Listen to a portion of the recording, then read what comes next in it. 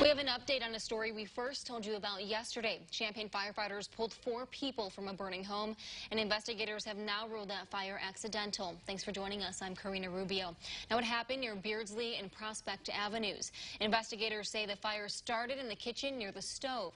They say 2 women and 2 children were stuck on the 2nd floor. All of the victims were taken to the hospital in critical condition at the time. Officials say they have no update on how they're doing now.